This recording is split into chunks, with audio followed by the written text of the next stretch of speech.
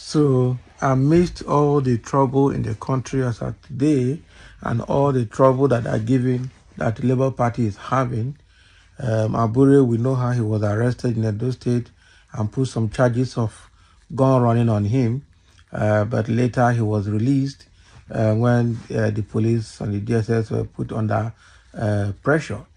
Okay, and we also understand all the issues within the Labour Party with their national treasurer Oluchi trying to say that Abure embezzled almost 3 billion naira, and at the same time, Arabambi and Apapa group are also chasing Peter Obi and Abure from one corner, and APC and other opposition parties are doing everything to break Labour Party because of their stance. So in all of this put together, the Labour Party National Chairman, Barrister Julius Abure, has come out to say they won't rest until they take over government. He said, we won't rest until we take over government. I'm saying the fight not be here. It means that Labour Party is ready. Labour Party wants to make sure that they don't leave any stone unturned. This is battle now. That means that the battle line has been drawn between Labour Party and the rest political parties in Nigeria. Okay, we won't rest until we have taken over this government. The national chairman of the Labour Party, Mr. Julius Abure, has said that the party will sustain its push for a better Nigeria until it eventually gets the people's mandate to provide quality leadership for the country. Abure, who was fielding questions from newsmen in Umuahia, Abia State, after a critical meeting of the National Working Committee members of Labour Party with Governor Alex Oti, decried the precarious situation of Nigeria following the removal of fuel subsidy by the All Progressives Congress APC-led government. He regretted that Nigerians, though living in the midst of plenty, had continued to wallow in abject poverty due to leadership ineptitude. So Abure promised that Labour Party, as a credible opposition, would continue to be a watchdog for the masses until it eventually takes over power in future elections. We will not rest until we are able to take over government and provide the people quality leadership that will work for the country. Reps to Tinubu.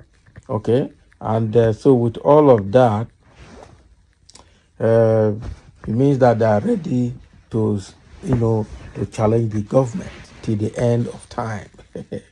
This Julius Abure, Geliver himself, and combination of Julius Abure and Peter Obi and Tanko Yunusa.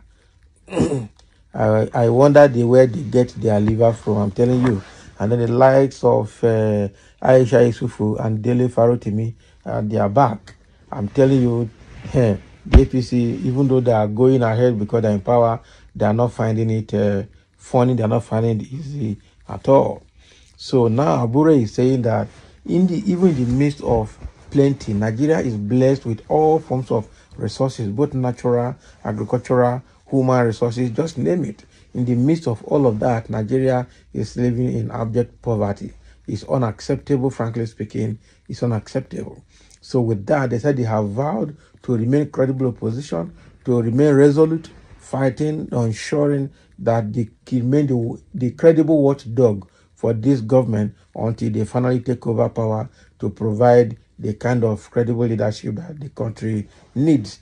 They will not rest. I think, thank God for them, and I know that one day they will get this power, and not a joke. They will not, the day they will get the power, I tell you, Nigeria will jubilate. Nigeria will jubilate very well. So now,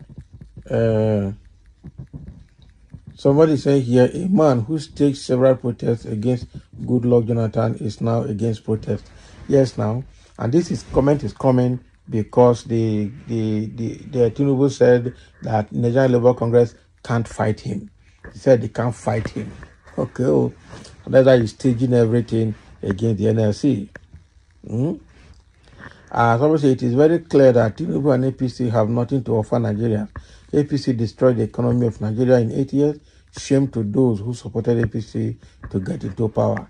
Because they supported APC because of what they will get. That is the truth. Okay, and based on the statement that Abure said they will not rest until they get power. Somebody is saying this nonsense old fool cargo thief, only criminal as you don't. Okay, as you don't buy election from INEC, you don't, they talk anyhow. Okay, so this statement is against Tinubu again, because Tinubu said that, that the NLC can't fight him. Okay, someone say, what did the worry man call Tinubu self? Hey, that be smarty that they give her for here, just because he said Nigerian Labour Congress can't fight him. Okay, so they can't fight him. All right, but we are talking about the other part where the what do they call him? Where Julius Abure is saying that they will never rest until they have taken over power. And somebody is reacting to that here. Someone say Labour Party, Abure, NLC want to take over government through protest. Can you imagine? So you see Labour Party, Julius Abure and NLC, they all want to take over power by force and by protest. So what are you saying? That Labour Party and NLC are working together? All right, let's see how it goes now. He pays you as he do you, you will close your mouth. How? Okay. So someone saying, is Labour Party the same as Nigerian Labour Congress? No wonder it would be joint Labour Party. Time will tell. Can you imagine? Somebody is trying to connect Labour Party with what do they call them? With NLC now, just because they are seeing them as Igbo. They look at their color, they look at everything, they say these people are Igbo. But I think there is something good about the Labour Party. We just need to let them take over power first, and let's see what they can do. We have tested PDP, we have tested APC, and we have seen that none of them has anything better to offer Nigerians. All right. Somebody is saying that so NLC president is openly supporting a political party. Well, that is not the issue here. The fact remains that Labour Party is on its own, and they will never. Already, I heard when the NLC chairman said he will support Labour Party. Any other person in the NLC is free to support any political party. So that is it. And then somebody saying, which government is Abure talking of taking over in 2027? You are daydreaming. Okay, so if you think it's daydreaming, let's see what happens now. So the way it is now, how is Labour Party going to make it to take over power? That is a key issue that we need to look at.